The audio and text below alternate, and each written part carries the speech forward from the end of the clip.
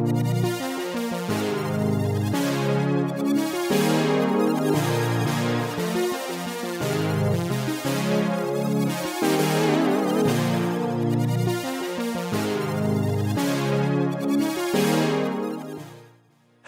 YouTubers. This is David Attenborough, welcoming you to another tutorial on neural networks. I am taking some time off from exploring the heart of the Amazonian rainforest to bring you something quite remarkable, something more amazing than the blue jungle caiman, or even the spotted cheetah pansy. What you are hearing is no TTS, but the voice of my good friend, Yumi Bang Bang. But I don't have to be me. Why, I could be space enthusiast Neil deGrasse Tyson. Come with me as we explore the depths of the cosmos. We'll slip through black holes, rim the rings of Saturn, and discuss the unexplored ocean of Uranus. Or perhaps I am Vincent Price, master of the macabre. Beware when you feel the tingle of fear, for death is upon you. I adore bats, monsters, and beautiful witchy women. Or how about I become Homer Simpson? Doh! I hope Mr. Burns doesn't fire me because I accidentally ate all of his birthday cake. Oh, I'm still hungry.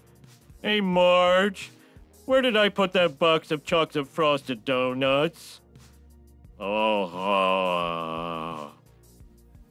This is all accomplished with a new technology called Retrieval-Based Voice Conversion, or RVC.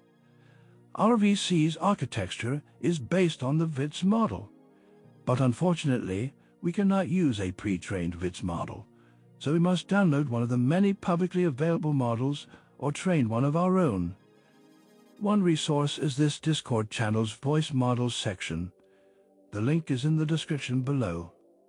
A quality model is usually trained around 500 to 1000 epochs. The RVC system can train datasets with as little as 10 minutes of audio clips. These clips should be 10 seconds or less in length and have as little noise as possible. For this tutorial, we'll be using Ubuntu Linux to train our model.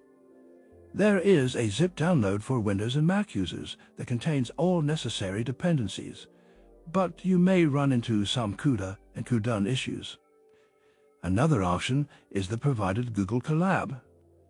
Training may be slow, but it is free.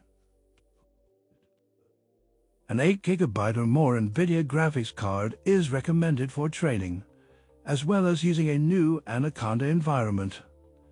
First, install the latest version of PyTorch with CUDA using pip.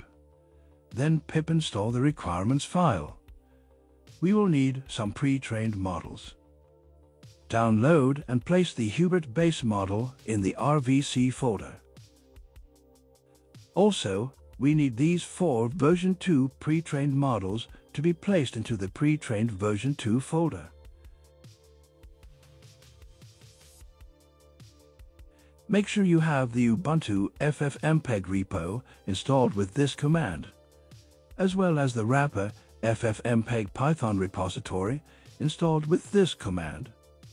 Start the web server with the infer web Python file. You can see we have tabs for inference, vocal separation for music, and a training tab.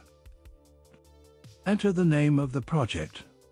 Select version 2, 48K for best quality, and adjust the number of CPU processes. I've placed the dataset folder of WAV files in the RVC folder. Now, process the data. We can see the progress in the terminal window. Now, we must extract the features of the audio. If you are using multiple GPUs, you will see them listed here. I recommend Harvest for the best quality. Now we click the button and wait.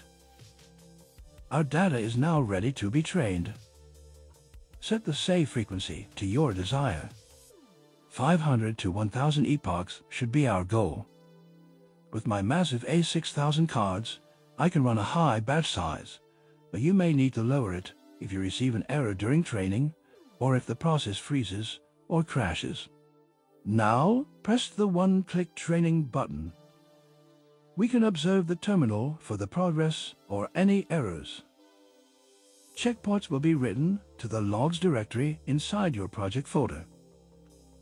Once training is complete, a final checkpoint will be saved in the weights folder. Also, a feature index file will be trained.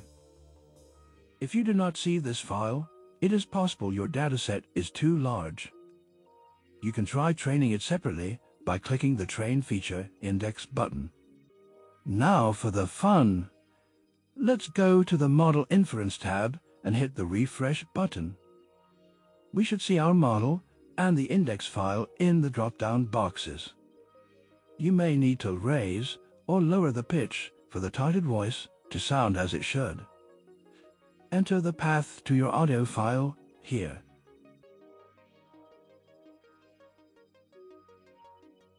Use Harvest for the best quality. Leave all other options alone for now, and press the Convert button.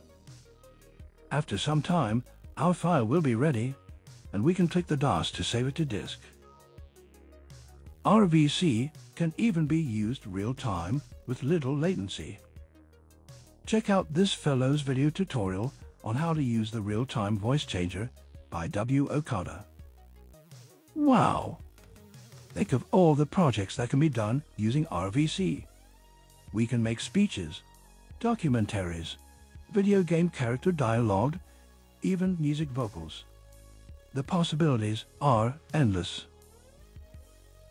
Well, my friends, I must travel back into the depths of the jungle, searching for the next marvel of nature and technology. Please like and subscribe for more tutorials and videos. See you all next time, and have a wonderful day.